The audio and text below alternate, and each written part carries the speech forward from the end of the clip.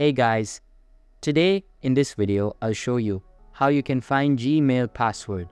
So keep watching till the very end and let's get started. First of all, open the Gmail app on your mobile device and make sure to sign into your account. Once signed in, all of your recent emails will be displayed on your screen. Now tap on your profile icon at top right corner and then select the Google account button. After that, navigate to the Security tab and scroll down to the bottom of the page.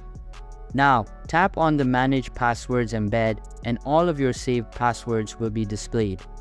In order to get your account password, you can either search for Google manually or by using the search feature above.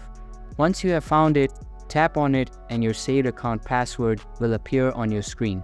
So that's basically how you can find Gmail password. So that's all for this video. If you find this helpful, consider subscribing and giving this a big thumbs up, and I'll catch you in the next one. Thanks.